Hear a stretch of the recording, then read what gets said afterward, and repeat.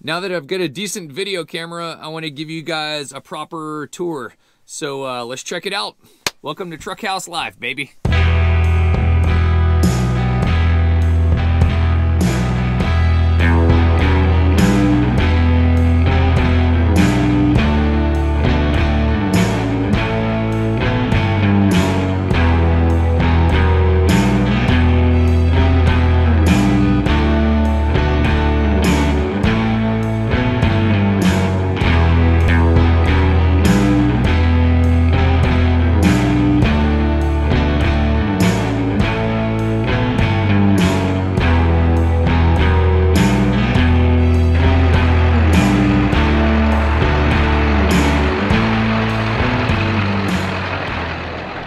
Basically wanted to build a cabin on wheels. I wanted something that was super fun, super unique, something that I felt good about, something I was proud to own.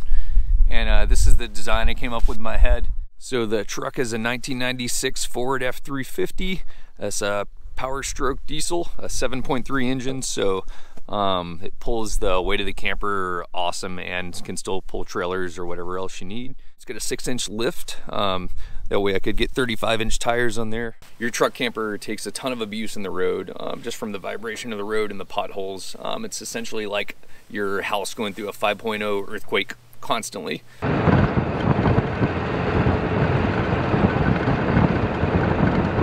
So they have to be built strong if you want them to last. Most commercially manufactured campers are made out of 1x2s and they're held together with staples and glue. So of course the road shakes them apart. My number one priority in building a camper was durability. I wanted it to withstand road vibration and potholes and not fall apart. This camper is over-engineered in the critical areas, such as the corners and the floor, the places that are most likely to fall apart on your camper. To compensate for beefing up the corners, I used 2x2s along the walls, so that helped lighten things up. So another priority in building the camper was a unique aesthetic. I really love the look of natural wood, and I wanted to keep that look to it for a few reasons. Number one, people all over the world work with wood. So if something happens while you're out there, you can find a general carpenter or do it yourself and fix the camper like you need to. So to waterproof the wood, I did it just like you would do a wooden sailboat in the ocean. It's got varnish on it, which is essentially a waterproof gel coating. I use Captain's Varnish and do 4 coats of Captain's Varnish all over the outside on all the wood. So all the windows are double sealed. They're sealed with a silicone tape. And then I've also put silicone on top of the silicone tape. And that just helps really waterproof the windows and seal all the water out. I kept getting messages left under my windshield wipers, so I decided to just put a little mailbox in there. Thought that was kind of funny. You can see up there in the roof, I've got a 100-watt solar panel. And for the chimney flue, I use a 3-inch wind directional chimney cap that just rotates around and creates a nice vacuum, so you can actually have a fire going while you're driving down the highway. The roof of the camper has a 5/12 pitch, so most campers out there have a flat roof, which water accumulates and puddles up and leaks through. So you get a lot of water damage with a flat roof camper. This camper, you don't have to worry about that. It sheds water off instantly. That way there's no chance of it pulling up. And it also sheds snow off. That way you don't have to worry about a heavy snow load collapsing the roof of your camper if you leave for a couple months. So the outside of the camper under the plywood is wrapped with Tyvek, just like a typical house. It's waterproof and breathable, so it helps the condensation escape. The roof has 2 layers of water protection. First being the metal roof that just keeps the water off it, period. Under that, you've got Grace Ice and Water Shield. Super waterproof, super awesome rubberized membrane. So it's got 2 layers of protection. On the front of the truck, I had my buddy Joe weld a custom front bull bar just for added protection. And I threw a Warren 12,000-pound winch on here. That thing's already come in handy a few times.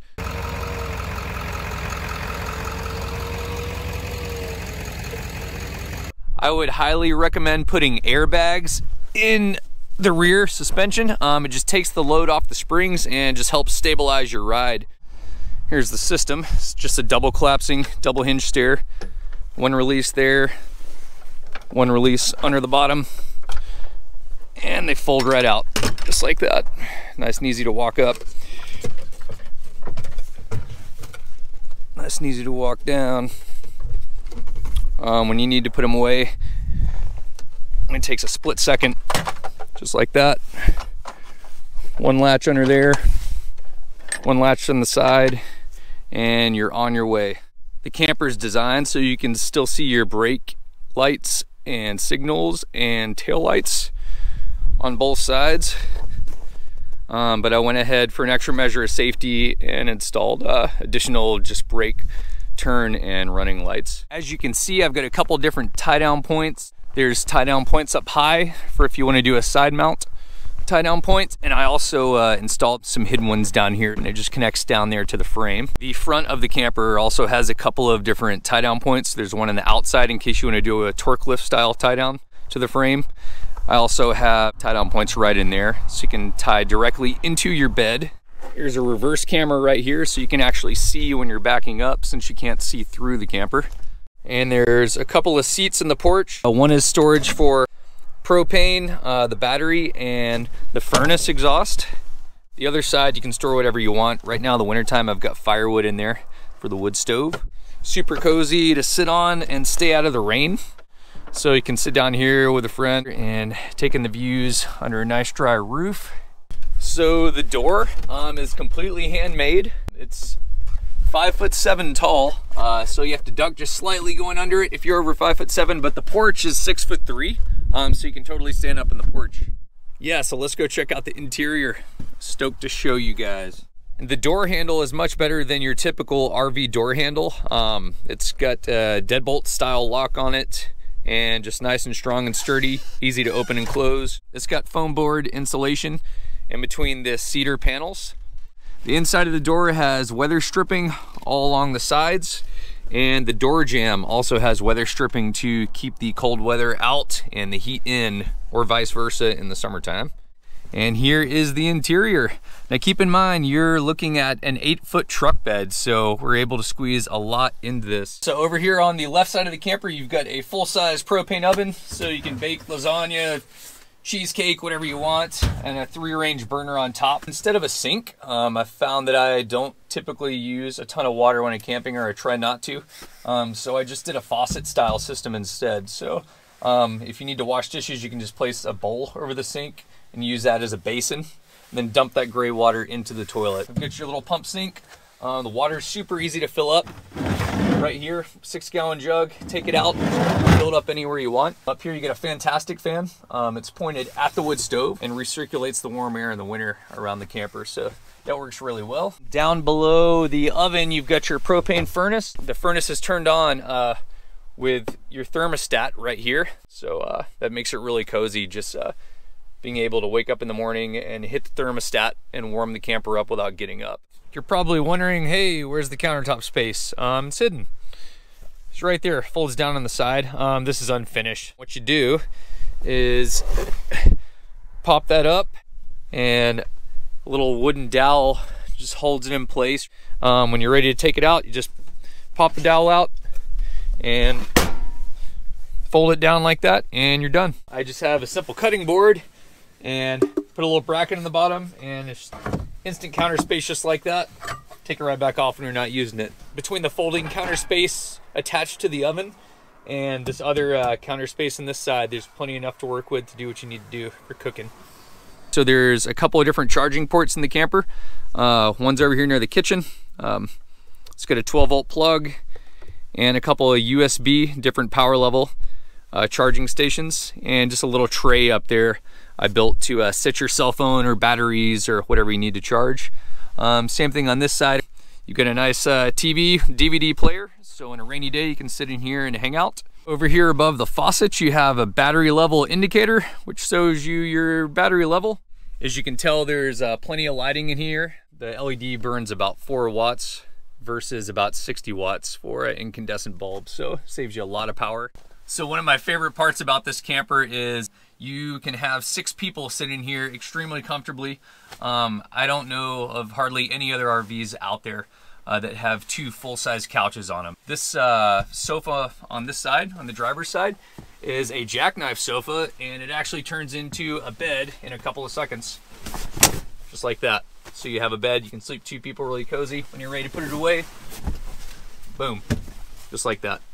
So You can sleep 2 people on this side and 1 person on this side, so it sleeps 3 people very comfortably in here. Storage. I did not want to put cabinets up high because that creates a lot of swing weight with a high center of gravity. Keeping your storage down low, it increases your performance and your safety driving around. The couch on this side stores a lot of stuff. I keep all the bedding up under here, jackets, sleeping bags, stuff like that.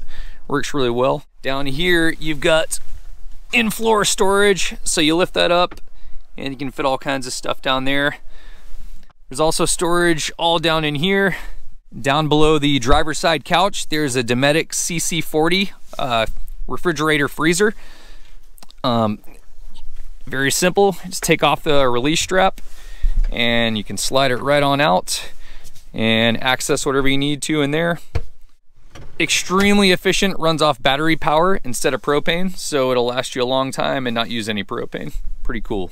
So you've got your bathroom, rolls out nice and easy. So you have instant toilet and it goes right back into place real easy. So you have a bathroom. The toilet paper for the bathroom is on a hanger right here above the garbage can. So that's convenient. So the wood stove is a Kimberly wood stove. These are awesome wood stoves in camper applications. It's one of the only stoves that I feel comfortable driving down the highway with a fire going. I'll put it that way. I've got a little firewood rack I built in the back so you can keep some firewood inside overnight. Not have to walk out onto the back porch to get extra firewood. Instead of a wall here, I use glass. That way you could be sitting on this couch over here and still see the fire at night. I did porthole windows up front, nice and tinted so you can't really see into them, and they give you a nice view of just what's going on out in the front of your car over the roof. So that's pretty nice. Now the windows in the camper are one of the coolest parts. These are special windows. There's a couple places in the world where you can get them. Dometic makes them over in Europe, and a company called Maygood makes them in Japan. So these are the Japanese version. So yeah, the windows open up really easily. Just pop these latches right here, and there's different settings, so you can get them open to where you want. When you're ready to close them, just lift up, close and latch. When you're ready to go to sleep at night, there's a blind that rolls up from the bottom. Really convenient for privacy. And there's also a mosquito insect screen on top if you want to leave the windows open this summer. One of the other awesome parts of the camper is you can totally stand up in the kitchen. I'm right at 6 feet tall. I've got a couple inches over my head, so it's about 6'3" in the kitchen and goes to about 5 feet tall at the very front of the camper. So there's plenty of room to walk around. As you all know, it's really cold in Alaska, so I didn't want to mess around with the insulation in this camper. I spray foamed the roof and the walls, so it's very airtight. When you turn on heat in here, it stays in here a lot longer than it will in almost any other camper out there. One of my other priorities with the camper was functionality. I wanted to have all the comforts of a large RV in an 8-foot space, so that means I had to be very thoughtful and mindful about where I was putting things. But in this 8-foot space, I was able to squeeze all the comforts of home, basically.